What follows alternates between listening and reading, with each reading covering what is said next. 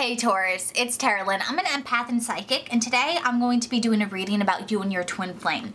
So the first thing I want to point out is that your energy is this King of Pentacles here. The King of Pentacles is reversed. So it's telling me that when it comes to you and your twin flame, there is something that's blocking this relationship because of your energy. And what I'm sensing is the cause of this block is the fact that you are currently feeling unstable. You are feeling like you can't provide, or like you are not ready, like you're not prepared, or that you don't have a solid footing. Because this card 6 talks about lay a solid foundation. And I feel like currently in this twin flame dynamic, you feel like there's a lack of foundation, or you feel like you're not able to provide that stability. And I think it's like you keep searching for this Knight of Cups, for this offer that's going to fix everything. And you feel like, okay, if I just get this one thing sorted out in my life, the rest of the pieces are going to fall into place. And the thing is, that's not how it works. And what you're being told, you have the Empress and you have the Magician and you have the Soulmate card and the Karmic Relationship card. So when it comes to your twin flame, things can be good. Things can work out. You're getting so caught up in your own lack that you are projecting that onto the relationship, or if you haven't met your twin flame yet, it's like you're projecting it, which is preventing this relationship from happening. Because I really get the sense it's like you feel defeated with this Ten of Swords here. Taurus is an earth sign, so it's like you like that stability. And so because you feel like there's a lack of stability, you are not going for this relationship. And the dynamic between you is going to be cracked. It's not going to be something you can build upon because you need a solid foundation to start. And I think where you're going wrong is you think a solid foundation means that you have to have everything, that you have to have it all together, and that's your solid foundation. That's how you make it perfect. What you're being told is like you can build the foundation in steps. Like you can build that foundation together. It doesn't all have to be you. But there has to be that unity within the relationship with you and your twin flame. And the fact that you have this Karmic Relationship card, to me, I'm definitely getting the sense that right now you're in a karmic cycle with your twin flame, where this is a lesson you have to learn. Because until you learn and break free of your own mindset that you have to be perfect or your partner has to be perfect, you're never going to be able to make this relationship work. And I want to point out, this Beaver Spirit is card number 6. 6 has an energy that is about the responsibilities when it comes to our loved ones, taking care of them. It's kind of like this nurturing energy. And so it makes sense why you're getting this card, because it's literally calling you outward. It's telling you that you feel this burden to try and protect yourself, try and protect your person or your family that you want to build with them. But you're being told like you literally have the Temperance card, have balance, have patience. Things are gonna come together in time, but you gotta work towards them, and it's gonna be slow. It's not gonna happen overnight, but like quit waiting for an end-all be-all solution. That's what's wrong with this, because you have the Empress, you have the Magician. The Magician is a manifestor. The Empress, literally you plant seeds, you gotta tend to them, you gotta take time, you gotta watch them grow. They're going to bloom, but you have to give it a chance to do so. I feel like that's what's going on now. So I'm getting a couple of different messages. If you were trying to manifest your twin flame into your life, or you're trying to manifest the soulmate connection into your life, you're currently blocking it because of your approach to things. This is what you need to do. You need to heal this internally. And the first thing you need to do is realize that not everything is your responsibility. Not everything is within your control. Yes, you control yourself, but you can't control outside influences. So first, change your mindset, let go of unnecessary responsibilities or expectations that are only hindering you, and then allow yourself to create a plan, figure out what you want out of life. And instead of having this rigid view where you're only working on this one goal, break it down to the first step and just start doing that. Teach yourself how to build a foundation. So just do the first step. Then assess. See if you want us to work towards that goal, or now that you laid this foundation, is there something else you want to do? Do you want to build something different? Like reassess, reflect constantly on your life. That is going to teach you how to let go of your expectations and start creating with what feels authentic to you. And that is also going to help you release a lot of your blocks when it comes to manifesting things, because now you're not going to manifest from a place of lack. Now you're looking and you're seeing all the possibilities, all your options. And in turn, no matter what area of your life you're focusing on manifesting right now by practicing this technique, it's going to allow you to manifest this person into your life because you're not going to be closed off to them. You're going to be thinking about the potential instead of the lack of options. And now if you are someone where you are in separation from your twin flame, I feel like this is literally telling you, like, right now you're in a karmic lesson, a karmic cycle where you have to realize you can't control every aspect of the relationship. You have to let go of your control. You have to release it, because just because it's your way doesn't make it the right way.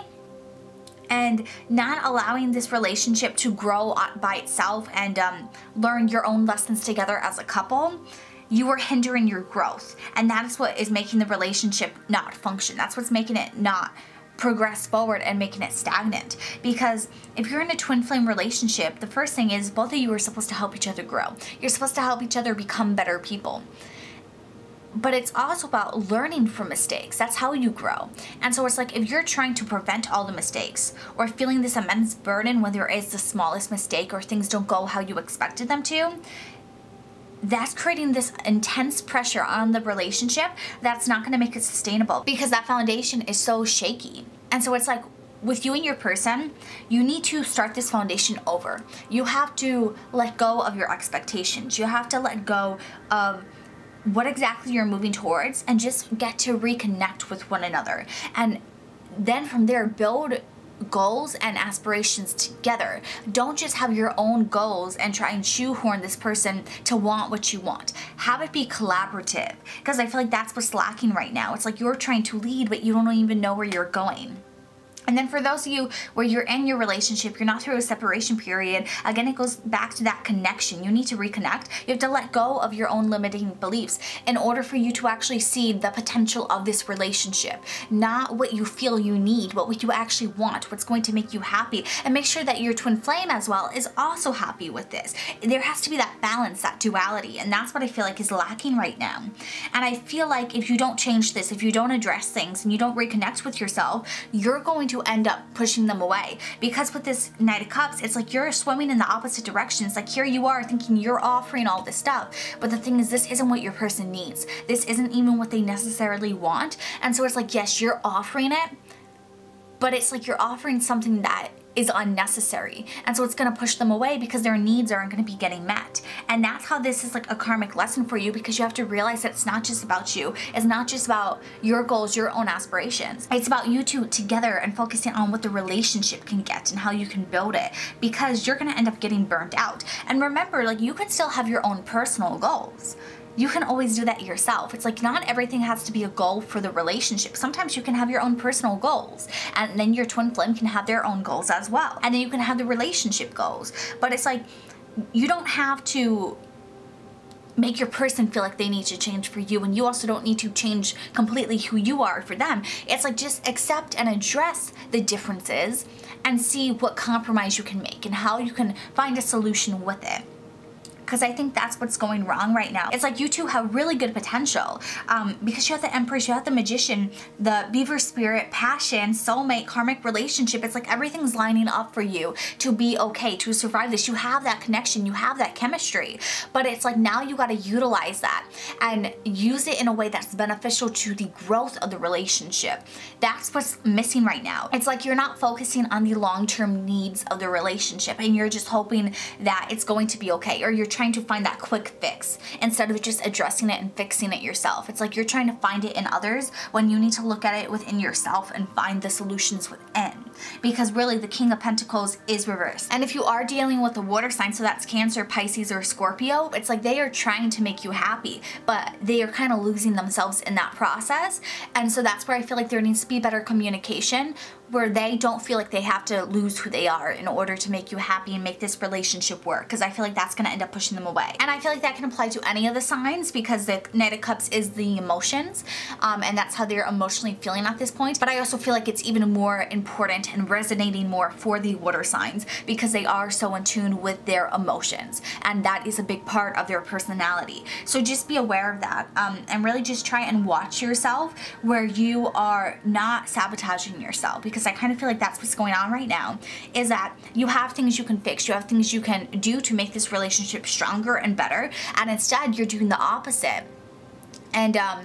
And it could be coming from a place of feeling like you're unworthy, but what your spirit guides want you to know is like you are worthy of this relationship. You're worthy of the things that you are manifesting. You just have to allow yourself to address your own inner flaws and adjust them where you are not creating issues for the relationship, because I feel like that's currently what's going on right now. And I feel like this is advice you can take even outside of the relationship. It's like with everything you're doing, it's like you're so focused on a quick fix instead of actually putting in the time and dedicating your energy to solving the solution and finding it internally. And so I feel like if you can just change your habits, start to reflect, start to address, and start to create positive changes for yourself, you're going to feel a lot happier and you're going to get the things that you want, and this relationship is going to be a lot stronger. So just remember, it's like, yes, you can't change everything, but you can make small changes that add up to a big change. And that's really what's important for you right now. And so I really hope that this resonates for you. If you have any questions, let me know in the YouTube comments down below. I would love to help you out as best I can. And if you like this video, please give it a big thumbs up and share with others who need to hear it.